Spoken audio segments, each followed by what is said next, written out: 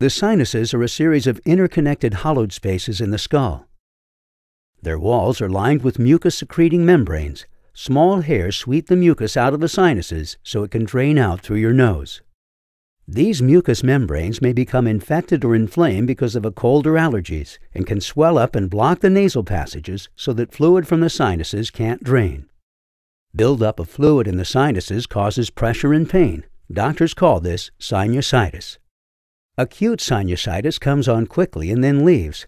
With chronic sinusitis, people have symptoms virtually all the time and take many courses of medication such as antibiotics to treat the inflammation.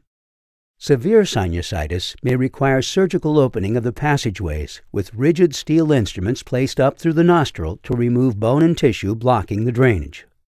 Recently, a new, less invasive technology called balloon sinuplasty has been introduced. Using this technology, a balloon catheter is delivered to the blocked passageway and is gently inflated, widening the opening of the passageway and thus allowing drainage and relief from the pain and pressure.